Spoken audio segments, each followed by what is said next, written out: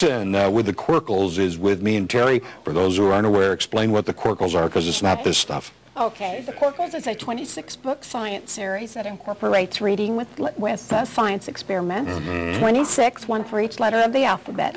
Okay, now what are we doing today? What letter are we covering? We're covering D today, Density Dan. There it is, Density Dan. Okay, Yes. how are we going to work with density today? Well, before we do that, Tom, Yeah. I have something for you. I recently attended the National Science Convention in Boston, and on behalf of the creators of the Quirkles, I'd like to present to you this Quirkles lab code. Let's see if she got the right size. Fun experiments, we can have a lab code. Where's that other arm there? We'll be matching here. So, all right. There you go. Oh, you look cool. Stand back, That's I'm a scientist. There you Look go. out, there we go. Doesn't he look great? Got All my own right, lab that's code. perfect. Well, we're going to have an egg race today. Okay. Pick your egg, just so you know that I'm we know not trying to trick you. These are raw eggs, not hard-boiled. You told me that, too. So don't squeeze too hard. Okay. Okay, now on the count of three, we're going to drop the egg in the glass. Okay. And we're going to see whose egg will go to the bottom the fastest. All right. All right. 1, 2, 3. Uh-oh, Tom.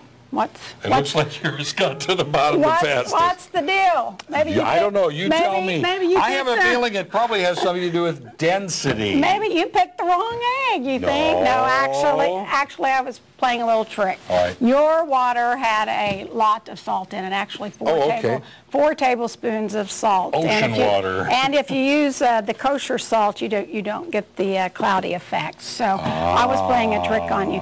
But if you will take some food coloring, we'll do... Okay, I can choose any one of these two? You can choose any color color of of food coloring. All right, what do I do here? You're going to do yellow? Whatever it is. Okay, all right. What do I do, just pour it in? there.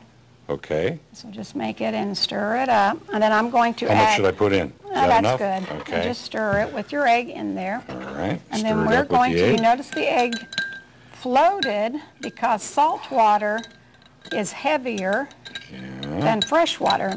Okay, now we're going to add fresh water. Okay. And we're going to see what happens. Now you will see that the egg actually floats between the salt water and two different densities of water. You have some buoyancy going on there. So now that's pretty cool. So it looks like it's suspended in the glass. Is that how a submarine works? I think so. I think so.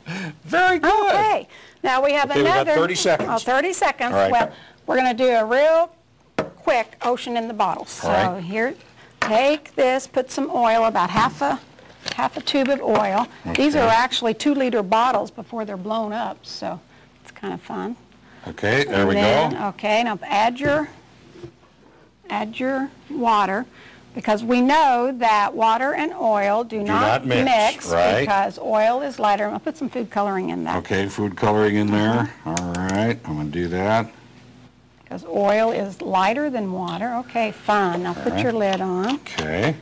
And the food coloring only will color the water. It will not color the oil because it is water soluble. So now just take that, and I did some... Is this kind of how a lava lamp works? Yes, actually it is. And if you want to put, and so then we have, and I did some different colors. And it stays with the water, and then the oil goes up to the top. Right, the oil always goes to the top.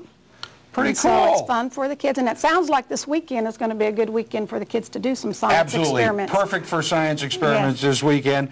Terri Johnson with the Quirkles. Thank you so much. Thanks for being here. Fun, Tom. It's a ball. Thank you. I have a good time with this too. You look great in your coat too. Thank you. I really like this. This is weather lab. You got to have a lab coat. Yes.